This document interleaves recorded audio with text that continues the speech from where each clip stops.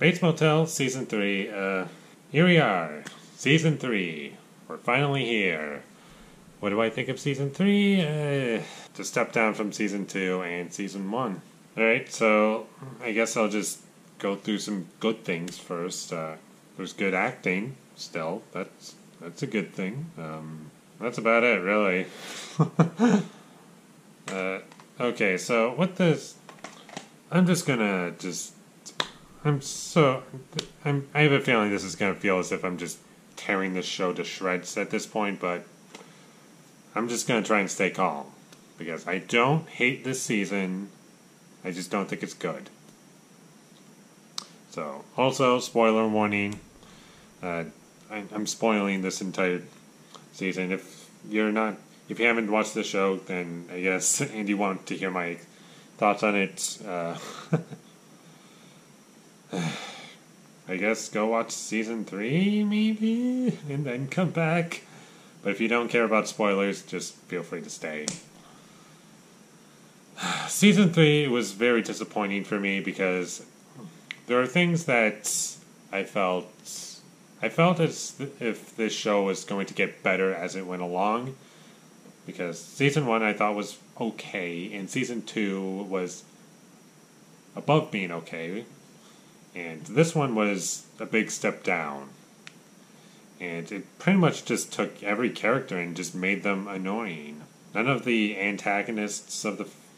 I was about to say film, sorry. Of the show, none of the antagonists of the show were threatening to me. I didn't feel scared for the characters because I found them to be really, really annoying. Norma Bates, she's annoying. I don't like her. Her past, I can feel sympathy towards her based on what she went through. However, her decision making is just, she makes the worst decisions ever. She has no clue what she's doing.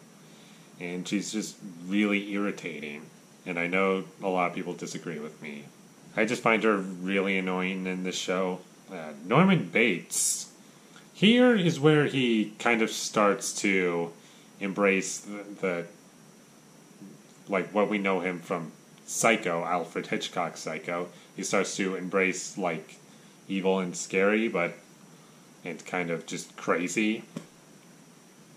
But now that he's starting to, I like him when he's normal, but now that we're getting more and more of a crazy Norman Bates, I don't think he plays him that well. I just don't find him intimidating. They also brought back Bradley at the end of the show, at the last couple episodes. That was pointless. I don't even know why they decided to even bring her back, honestly. It's just, so we can have an excuse so Norman can kill her. Why is every character that's not really related to Norma, outside of her family, why is every single character either trying to make her life miserable or just trying to get her into her pants? Why does every character she run into do that? Why can't we have a character who doesn't do that? I mean, Sheriff Romero, it was refreshing that in Season 1 when it was kind of just, it was somewhat refreshing, I guess, at the time, even though you wouldn't say that at the time, to see a character who isn't interested at all in, you know, what I'm getting at. But in Season 3, that's kind of changed. It's like, really? I guess there's one thing that I forgot to mention in my review for Season 1 and Season 2 of Bates Motel. And that is, there are scenes that feel as if they do not have a beginning or an end. And I don't know why. Now you might be wondering, what do I mean? Oh, it just feels as if scenes are just kind of getting cut off at key moments, or maybe not key moments, or they just don't feel like they're complete scenes. They just feel, this thing happened, this happened, this happened, this happened, but it doesn't ease you into anything. It doesn't let you take it in. It just kind of feels choppy, almost. Technically, I touched on this already, but whenever this show tries to be, I guess, scary or suspenseful, that's when it's at its worst. It just has no idea how to build suspense or what makes a scene something scary. It just kind of does something and expects you to be scared. And there's blood and it's violent, but that does not equal horror. And it's not even like disturbing. Sometimes it's even comical. I mean, not in season 3 entirely. I think the best example of how the show handles horror is, it can be best described if I say it in what happens in the show. So, what happens? Dylan reveals to Norma that he had Caleb. He's been allowing him to stay with him and just, helping him out with building a farm. And he says that he confesses to Norma that he's been allowing Caleb to stay and that he's just asking why. And Caleb wanted Dylan to ask her. Well, actually, that didn't happen in that order, but basically what Caleb wanted to just say that he's sorry for everything that he did.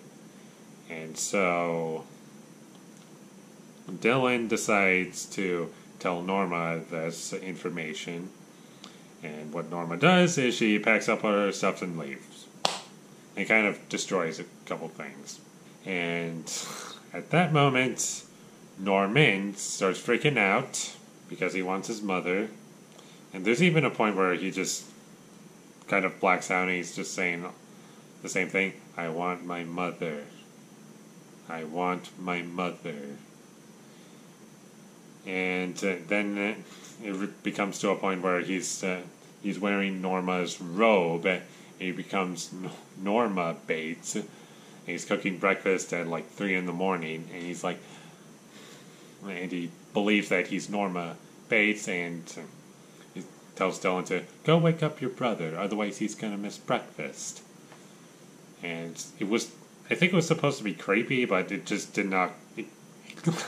It came off almost comical to me because it was just so poorly presented.